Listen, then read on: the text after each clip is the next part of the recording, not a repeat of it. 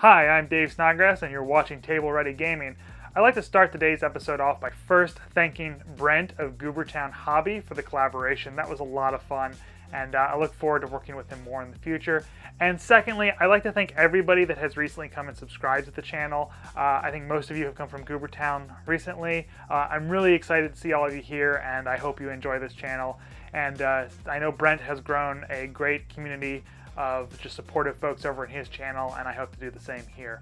So if you ever have any questions about miniature painting or the hobby in general or RPG games, whatever, just listen down in the comments.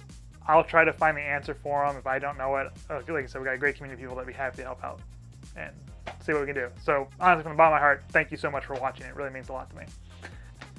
So for today's video, what we're going to be doing is working on these pre-painted plastic miniatures. If you've been playing D&D at all, you might have seen some of these. They come out of the box looking just like this. Very standard, I guess, okay, passable quality. A bunch of them on the table look great. However, there's a few simple tricks that you can do that's really going to take this pre-painted miniature up to the next level, and that's what I'm going to share with you on today's video. As you can see, I've acquired 3 of the identical sculpts. And so they all look the same. But this is easy to change, and that'll make it easier for players to identify each monster and lead to more interesting gameplay. First thing you'll want to do when working with these minis is scrub them. I use a sponge or toothbrush and just give them a quick bubble bath in some warm water with dish soap. This removes any film, dust, or mold release that's left on the model. These guys have been at the bottom of a plastic bag for quite a while, and once they're done, you can just towel dry them off. For the next part, you're going to want to be working with a sharp blade. So I'd encourage you to replace your X-Acto knife blade and start with a new one. These blades are crazy sharp, but one of my worst battle scars in this hobby has come from an old, dull X-Acto blade. So be careful. Lastly, when you're throwing these blades in the trash, remember someone else has to handle them.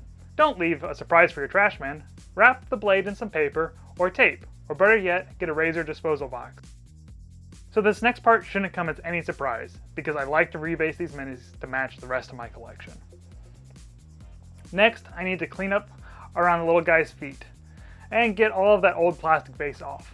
Again, rebasing these minis are not necessary, this is just a personal preference of mine. You can skip this step entirely and still get some great results. After I got it all cleaned up, I need to pin them to the new base. I do this with a paper clip and Gorilla Glue Gel Super Glue. I'm also going to use some accelerant to speed up the process. You may notice that I've been increasing the size of the base. While we're on the subject of basing, let's take about another one of my pet peeves, and that's when a miniature's feet hang off the sides of the base. This is 100% personal preference, and I have to admit it makes all my bases a little larger. I'd probably find this more annoying if I used a grid in my combat on D&D games. I'm not going to tell you the right or wrong way to build a miniature, because at the end of the day, this is your collection.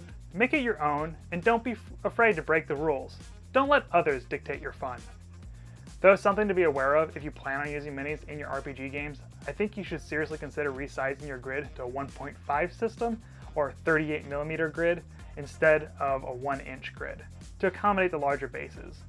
Looking at the direction of new minis, I'm going to think dynamic poses and scale creep is here to stay, especially if you're using miniatures like from Age of Sigmar. One of these benefits of collecting minis for as long as I have is that you have an extensive box, or bits box, of leftover parts from old builds. Using these extra shields, weapons, helmets, and grubbins are a great way to customize pre-painted miniatures. For the next part, we'll need to trim and pin and glue these new bits to the bugbear. I decided to replace one of the maces and replace it with an axe head from an old Games Workshop Beastman kit.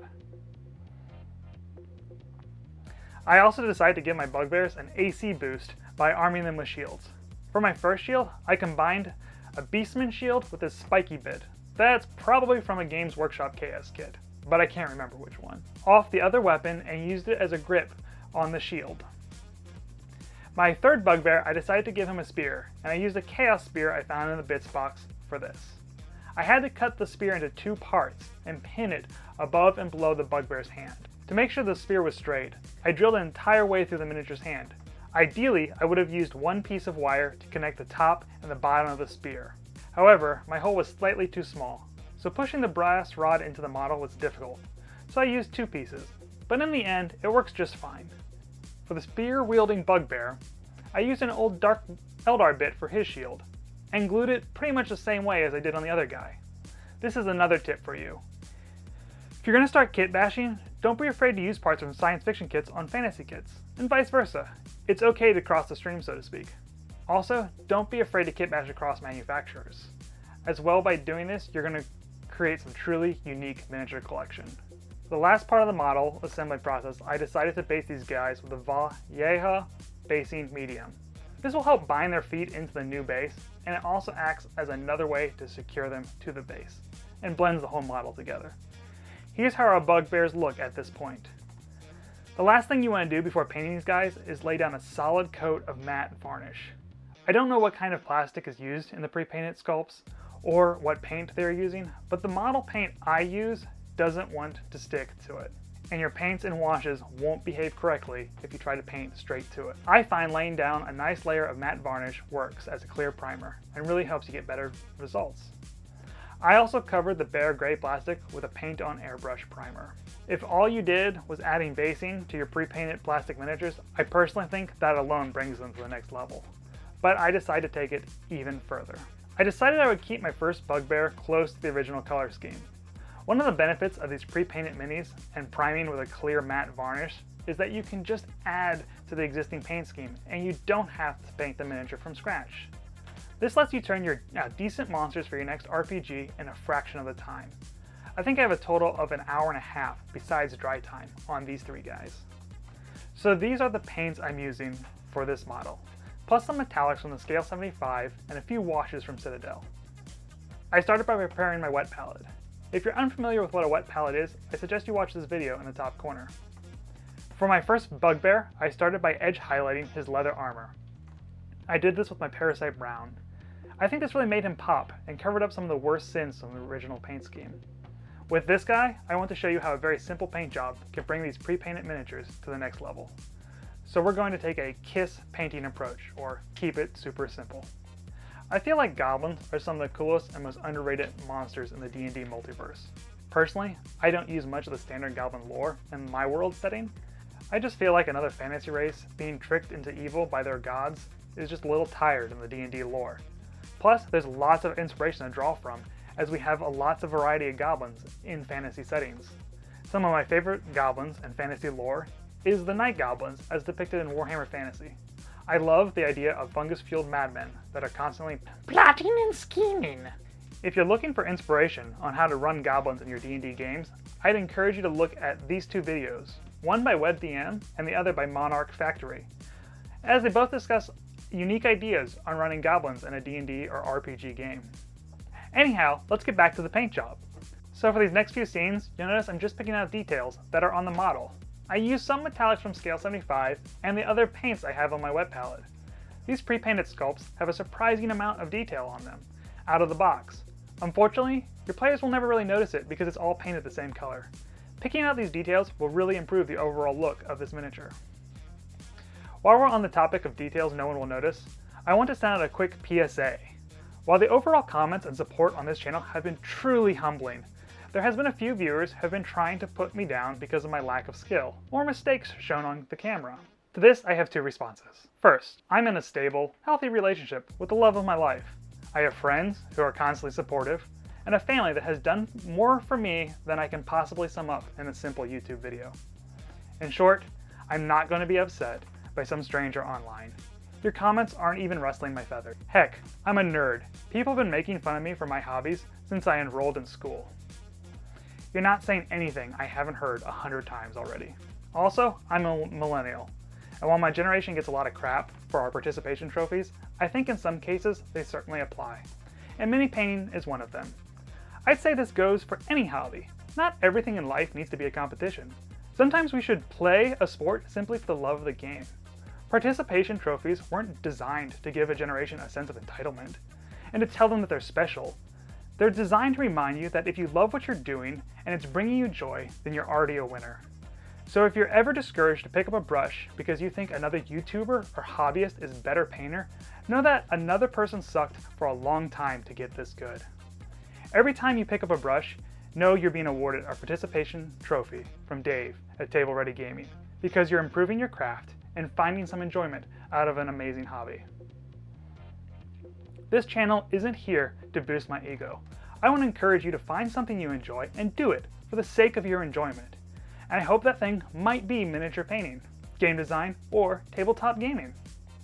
For my second part of my PSA is that my eyes don't see in 4K, or even 1080p for that matter.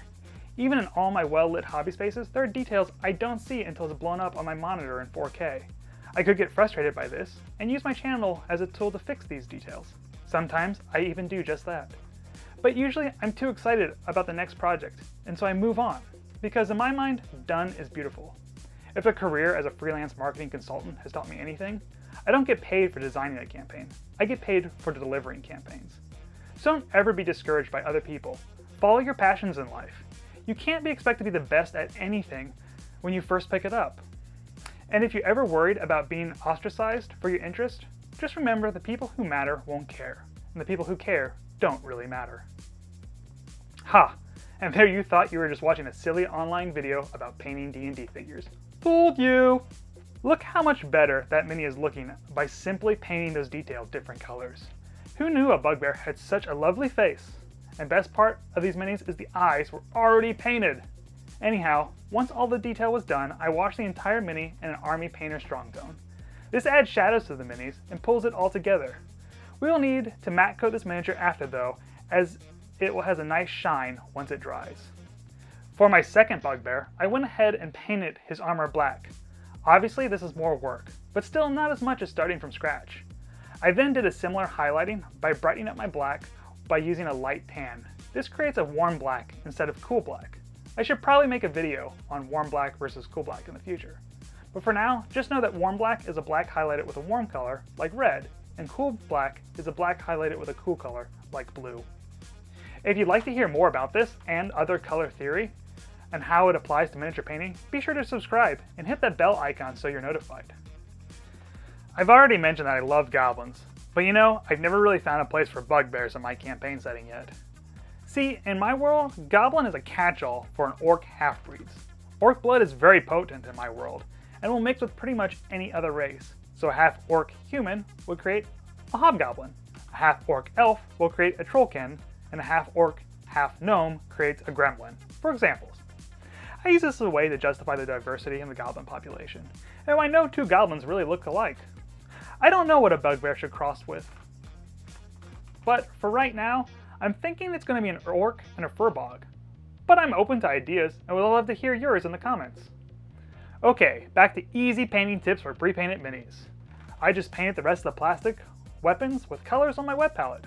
I'm trying to work with a limited palette here, as the goal of this project is to get these guys painted fast and on the table. And sometimes, working with too many colors can just really slow you down. See? This guy's new armor and weapons, he's looking like a whole new bugbear. He's ready to hit the town. Another piece of advice is that washing your pre-painted minis with a Citadel shade is an easy way to add hue and contrast to your pre-painted miniature. This paint will tint the original paint scheme, adding even more diversity to your pre-painted figs.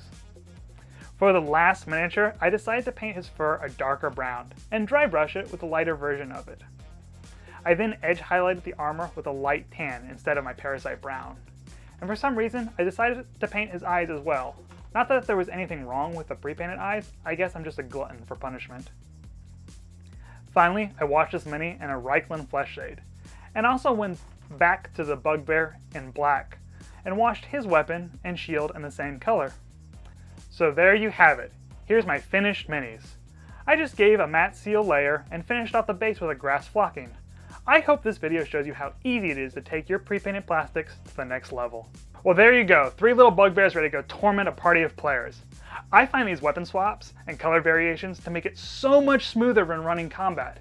Now players can say things like, I cast a fireball at the bugbear in the black armor, or I want to swing my axe at the dual-wielding bugbear. Now it's up to you if you want to change the monster's stats to reflect the new weapon loadouts, or keep them the same. Personally, I don't use WYSIWYG models in my gaming. If you're not familiar with the term WYSIWYG, it stands for what you see is what you get. Players should be happy to have a model that simply represents the model. It doesn't need to do the unique loadout. Oh, And one more thing, this is just a reminder. You want to make sure you have a strong matte seal as a base layer, because like I said, the plastic pretty much hates your paint. So you can see here where I didn't quite get the bugbear's foot covered, and the paint didn't take. Oh well, he's got a spot on his foot. We can call that character. Fear Achilles, the spotted bugbear. Anyhow, I hope you enjoyed this episode of Table Ready Gaming. I'm sure having a blast making these videos and nerding out with all of you. Again, I'd like to welcome all my new subscribers. I know most of you have come from Goobertown Hobbies. As you already know, Brent is an amazing human, and I consider myself very lucky to know him, and to be able to work with him. We're already planning our next collaboration, so be sure to subscribe to both of our channels, so you can double your chances of seeing it. Having each and every one of you here sure makes this YouTube thing a whole lot more fun.